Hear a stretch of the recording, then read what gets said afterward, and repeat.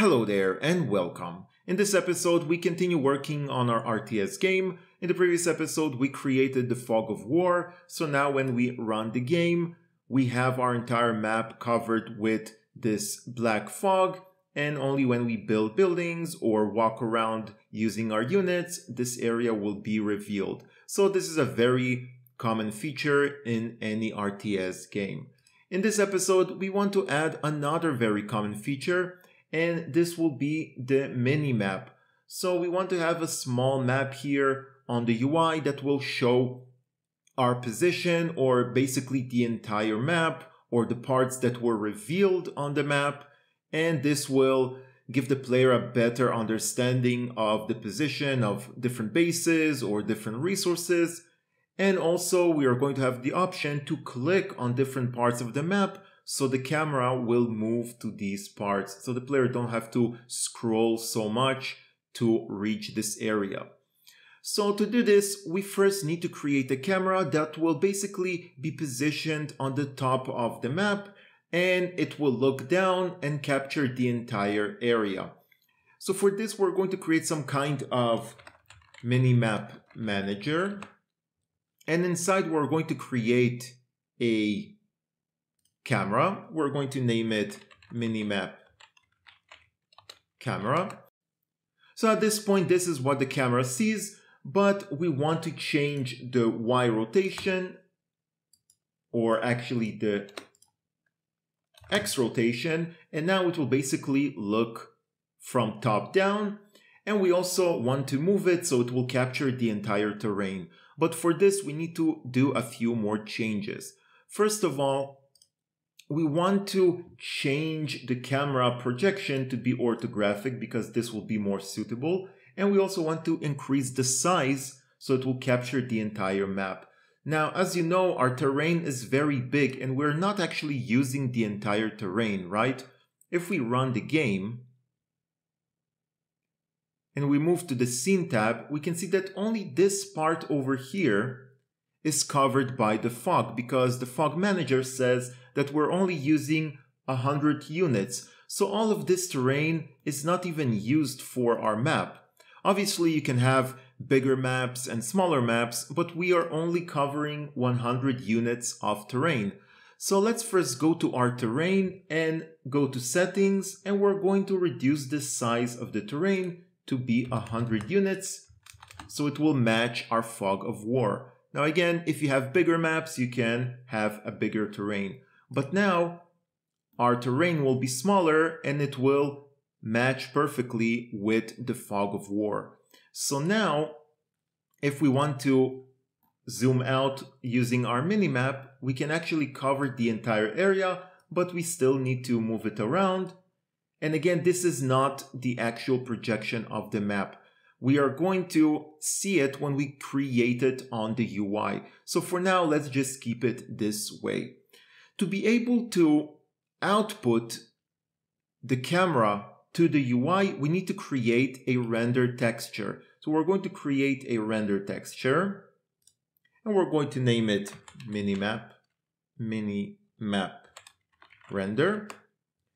And all we need to do is drag it into our minimap camera to the output. Over here, we can see render texture. So we're going to drag it here. And now this render texture will be the output of our minimap camera. And to be able to transfer this into the UI, we're going to expand our UI, our side panel. And here we're going to create a UI raw image. The thing about the raw image is that it can take a texture, and we are going to drag our render texture into the texture. So let's just position it in this slot over here. Obviously, we can use anchors. I'm just going to move it, and I'm going to position it so it will cover this area, okay? And now we can also rename this to Minimap, and we're going to drag our render texture into this raw image, and now the map will be outputted to this area. Now again, we can make it smaller, You can play around with this so it will match perfectly. See, well, anyway, most of it will be black, but you can also make the background of your UI black so you won't see any differences. Now, obviously, it's not covering the entire terrain, so we need to play around with this. We need to go to our Minimap camera, and we're going to set the size to 50 because that's a perfect size for 100 by 100 terrain, but we still have a few margins here, so we're going to play around with the position, and we're going to basically center it and also center it here. So maybe 22 and 15, okay? Now you can see that if I zoom out, we are covering the entire terrain, so we want to make it perfect like this, so 50 is a good value. Obviously, if you're going to have a bigger terrain, then the zoom should be even bigger, okay? But a 50 size for this kind of map is enough. And you also need to play with the position so everything will be centered. Now that we have this centered, we can actually run it and see how it looks. So we can see that this is our revealed area, the starting area, and we can also see it on the map. Now we have this small issue that we see the different gold nodes on the minimap, and that's just because our minimap camera is rendering all the different layers. You can keep the node one, but the default node you don't want it to be selected, and now when we run the game, you can see that the gold nodes are not rendered. Now, if this is going to be a problem later, for example, maybe our buildings, our buildings should be the construction layer, our units should be on another layer. If the camera eventually won't render buildings or any other things, just make sure that you add the layer to the calling mask so it will actually render it. And you don't want it to be on the default layer, otherwise you also need to change your gold nodes so they will not be rendered here. But this is only for the minimap, right? We can't see the gold nodes in our regular view because they're underneath the fog of war. Now, the biggest issue we're going to have with these changes is if we run the game, we are going to see that our starting point is over here at the bottom on the left. But this is not the exact location, because if we scroll around, we can see that the border is over here and the corner of the map is over here. And that's just because our actual camera is capturing the scene with a certain rotation.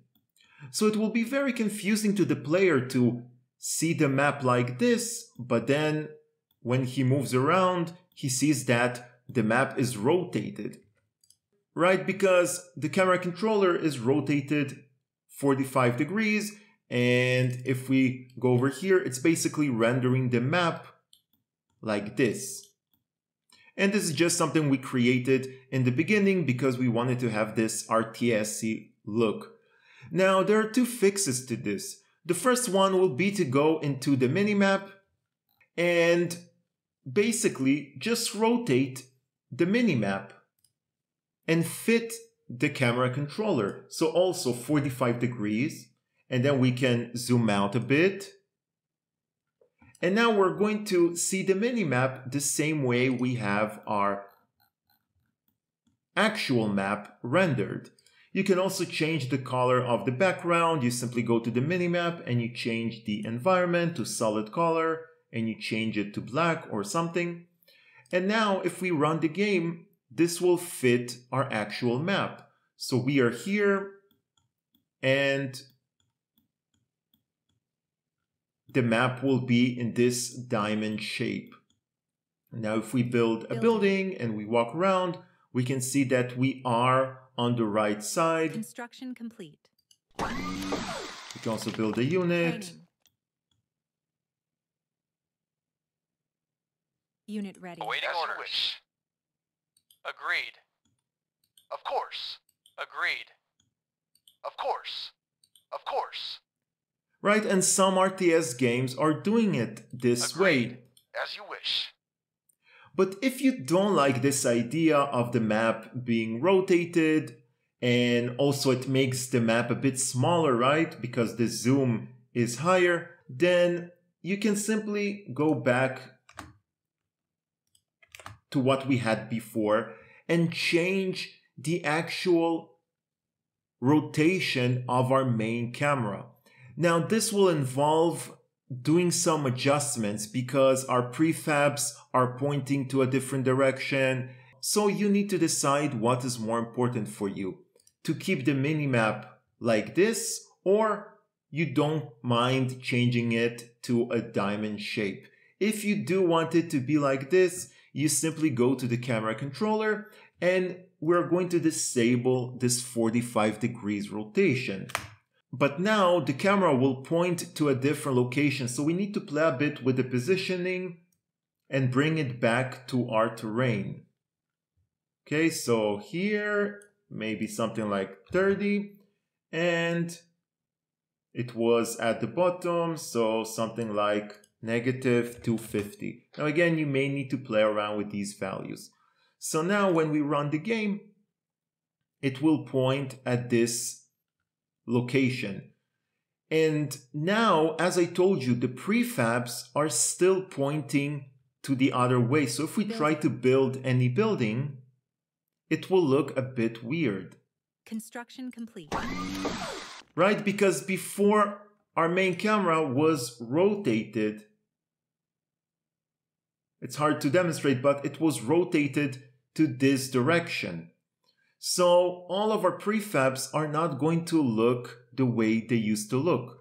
So to fix this, we simply need to go to our prefabs and change the rotation to 45 degrees. Let me just confirm, 45, actually negative 45. Okay, and this will not change anything inside. It will not change the box colliders. It will not change the UI. It will just change the entire rotation of this prefab.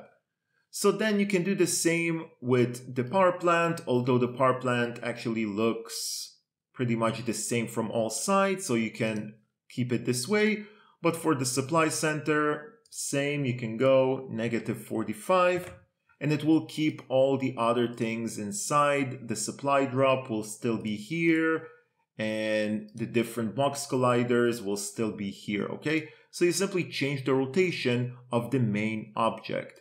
And now when we run the game, Building. the prefabs will be instantiated with this rotation. So now it looks the way it was before, but our main camera is no longer pointing with a rotation. Before it was like this, but now it's going to be like this. And it means that our minimap will fit the actual terrain. So we can also go Unit ready. Reporting. with our unit, we can move, Agreed. and we can see that the bottom is As straight, you wish. and the corner, the bottom left corner, As you is wish. actually at the bottom left. Agreed. So I think this is a bit more intuitive for the player, but it really depends on you and on your game. Now that we have all of this, we also want to be able to click on our minimap and move to the position we clicked. For this, I'm going to provide a script. Okay, so simply go into the link I'm going to provide, copy everything inside, and paste it inside of a script, of a new script. I already have this created, okay? At first, you're going to have an issue because we are referencing the RTS camera controller and we're using a method that we still did not create. So you're going to have this issue, okay? So we're going to open our RTS camera controller and we're going to add this method inside. We're going to name it public void set position from Minimap. You can also delete it, go back here, and then generate method. And now it's going to generate this method over here, but we still need to fill it up. So we're going to change this. New position, new vector 3, world point,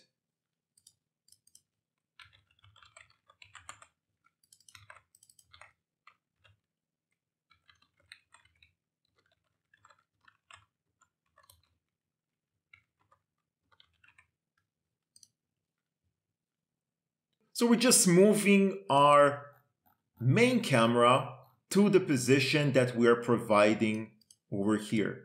So it's a very simple method, but now we can detect the click, right? We're detecting the click on the Minimap camera, and we are doing some calculations to basically convert the location we clicked on in this small map on the UI. And then it will see, okay, we clicked here, so the camera should go to this point on the terrain. So we basically create some kind of mapping from this raw image to our actual terrain. So that's what we're doing here. And then we're moving our camera to this final position. Now we also want to control the offsets because sometimes the offsets will not be correct. I added some default offset values, but maybe it's not going to be the same for you because, for example, you're going to change the size of the map or something else. So let's see at first how it works. First of all, let's add this script to our Minimap. So it should be this raw image. We're going to drag our Minimap script. And we also need to reference the camera, the Minimap camera. And now let's see.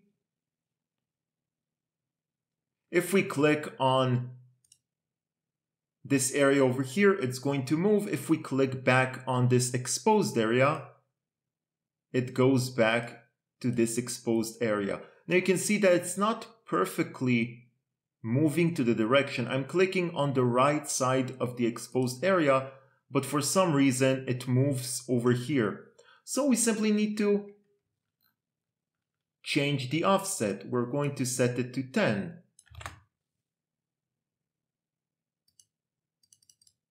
Maybe more, maybe -5.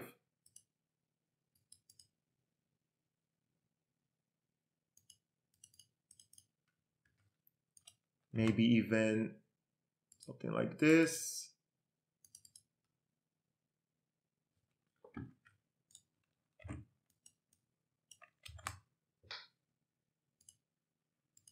No, this was too much.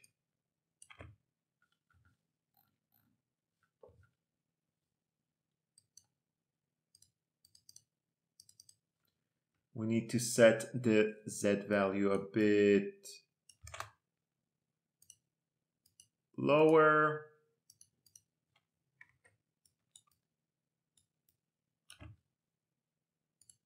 Okay, so now we're clicking exactly in the middle and it brings us here. Now if we click over here, it will bring us here. We can also construct something and place it here. Obviously in the final game we won't be able to just build things far away, but if we click here, we go here, and if we click here, we move back here. You can also see that the camera takes some time, so it's not instantaneous, but it has this nice feel. So that's all for this episode. We created our Minimap, and in the next episode we're going to continue with other things. Thank you for watching. Please subscribe if you're still not a subscriber, and see you next time.